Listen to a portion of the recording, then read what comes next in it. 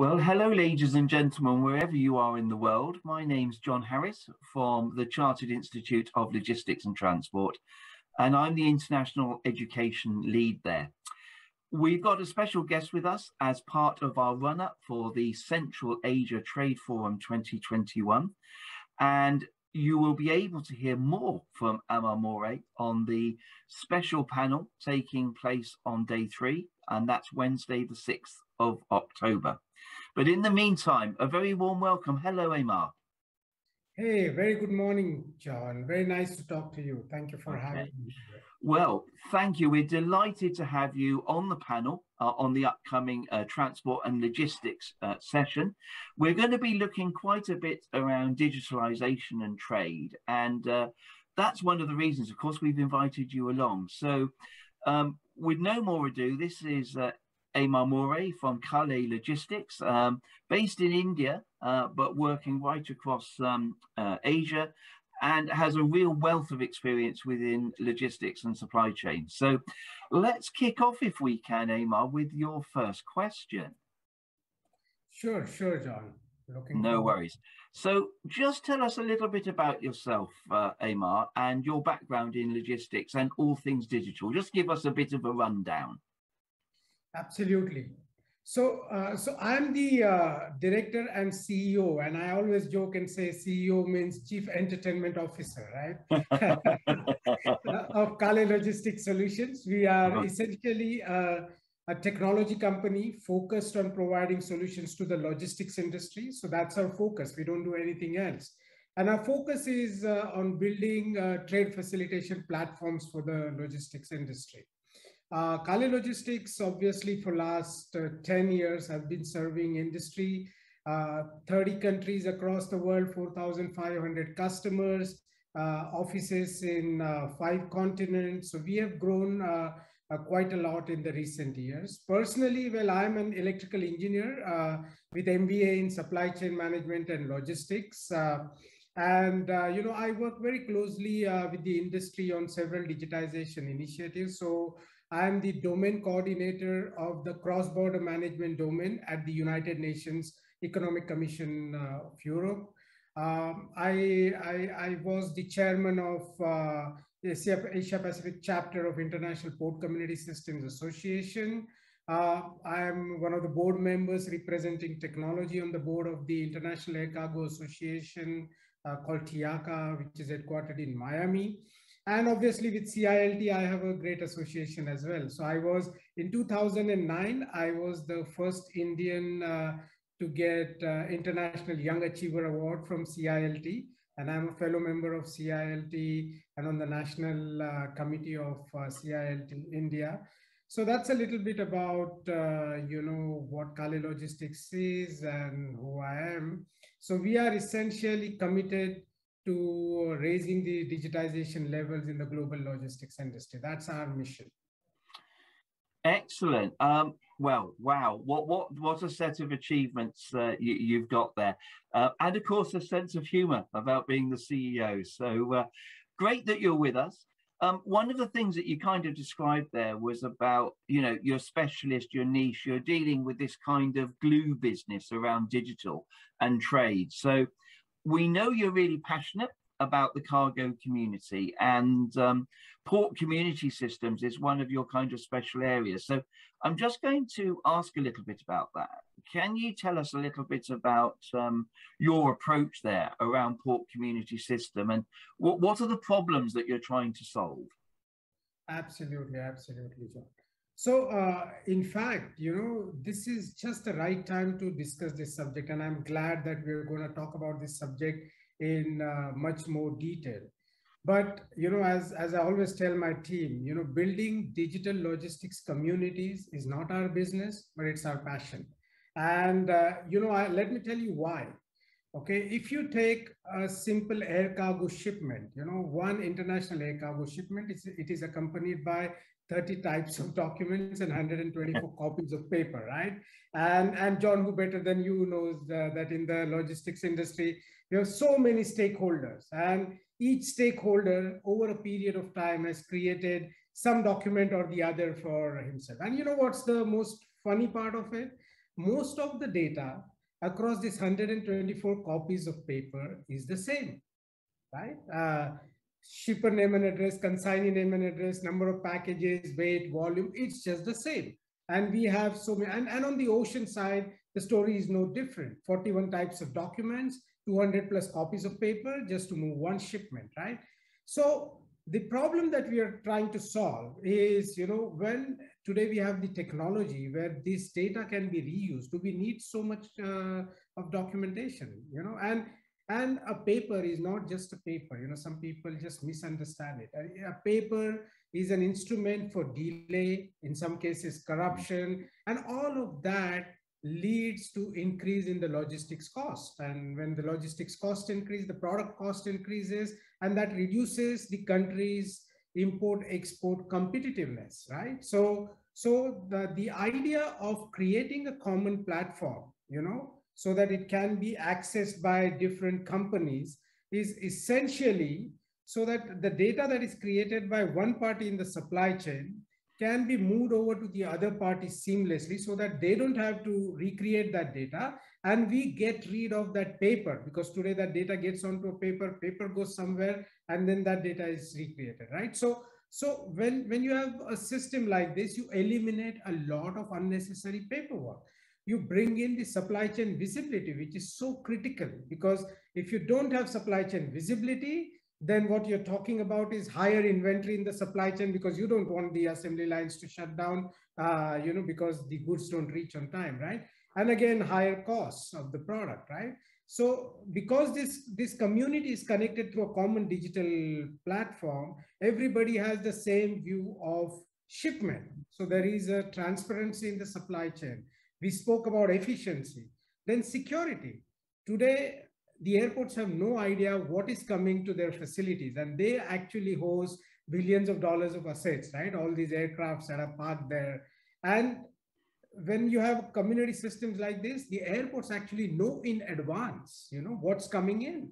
And that kind of helps in security. Okay, customer satisfaction, making sure that you're able to keep the customer updated, on the shipment status. So what happens when you connect this ecosystem through a common platform? And don't get me wrong, it doesn't mean people give away what they have today. They continue to have what they have today, but they just connect to this common platform so that the data can be exchanged. And these community systems have tremendous sustainability value. I mean, we are just doing a few use cases in one airport, and that airport, by eliminating 6 copies of paper per shipment, we're talking about eliminating 8 million copies of paper per annum. That's tantamount to 1,500 trees per annum per airport. Yeah. Now that is what the community system is all about. Now, very quickly on the challenges, I think. People first of all find it difficult to believe that everybody can use a common platform, but we all know that port community systems existed in the past and they continue to exist in the future. Just that in the past, the focus had always been limited to what happens at the port, just between port, shipping line and customs, or airline and customs, and forwarder and customs, and forwarder and shipping line, just 3-4 transactions. But the next generation of community systems that are being proliferated now, right? They connect the wider community. They get importer, exporter on the board. They get the truckers on the board. You have the usual suspects of, airlines, freight forwarders, or shipping lines, container freight stations, and you create a wider community so that data can be exchanged seamlessly, and it will deliver the benefits that we're talking about, right? The challenges are around education, around telling people that, you are not giving away what you have, you're not changing anything, you're just connecting yourself to the wider ecosystem, and that's the way to go. Excellent. No, thank you. A really comprehensive answer there. I mean, what I'm hearing there is it's all about smoothing out the supply chain, it's de-risking, it's making really good business sense to do this, and it's making sure there's one version of the truth, which is the digital footprint of what you're moving, rather than multiple pieces of paper where mistakes can be made. So let's just move on to that. So obviously you are a technology and digital specialist. So how do you see the latest technologies impacting on that port community agenda? Do you think there will be fast changes in international trade patterns because of the technology available, or do you think it will be a more modest pace? Well, our industry, John, has been extremely slow. And as they say that, logistics is the last dark continent for technology, because Yeah. financial markets, telecom, they've lapped up technology much faster than, excuse me, what we have done in logistics, right? But I see, us, breaking through that glass ceiling now. The logistics industry is really, as I always say, on the runway, about to take off, right? Because when you have technologies, that can actually connect different entities, and add to that a concoction of artificial intelligence, machine learning, blockchain, drones, Internet of Things. What we will really see will be a transformation as opposed to incremental improvement, right? Because all of these different technologies, and I'll come to that answer a little later, but all of these different technologies working with a community, a digital community that's connected, actually transform the processes. So whatever hasn't been done for last 25, 30 years could actually be done pretty quickly. I always say that each adversity brings up an opportunity, and pandemic is one such adversity, right? I mean, we saw somebody who is in the technology field. What we saw was that in last 1.5 years, we had 3-4 years of digitization packed into one, right? People could work from wherever they were.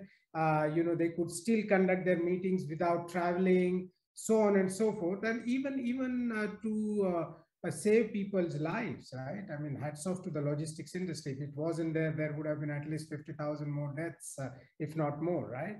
So people have adopted technology to make sure that cargo moves faster, medicines and pharmaceutical goods could move faster.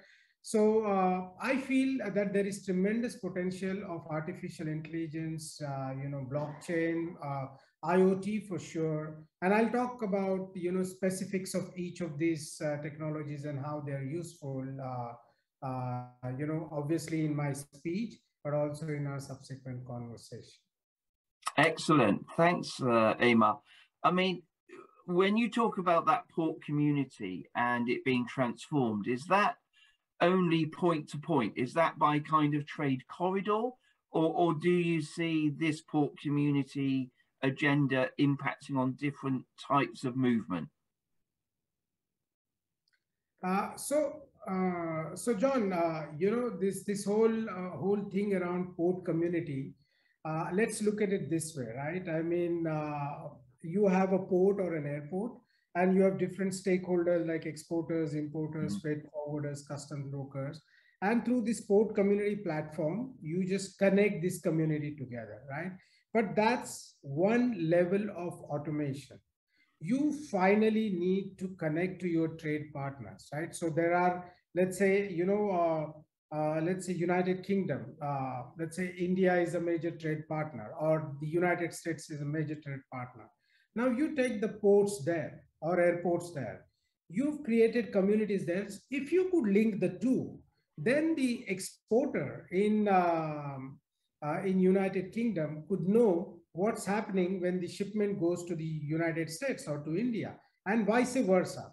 So this whole concept of digital corridors, and we actually created world's first air freight digital corridor between the two airports or two countries. So this corridor where information from one community gets on to another is the next stage of automation. And it will be impractical to think that everyone will be connected very quickly. But you should identify, you should do 80-20 analysis. You should look at those 80% ports or airports that you do majority of the business with, and how can you connect them using, technology or digital corridors. And this is one use case where we have used blockchain. So we use Microsoft Skoda blockchain to connect the two airports, right? So that's something that is that is likely to happen, and that's the way to go. Okay, thanks. So that was a really good answer and very helpful. Put that very simply, but yeah, through these effective technology breakthroughs, that we can just make the world smaller, can't we? And information can help us be much more transparent about where the goods are, what they're doing, what state they are in the process. Final question, because the time has flown. Given your wide background in technology, where do you see the big changes in the next 5 years? Now, you can answer this within the context of blockchain, automation, but have a think. What about Central Asia? What about global? What's your thoughts on that, Amar? Absolutely. So Central Asia, I think, is a very important region, right? And it's largely landlocked region, and for it to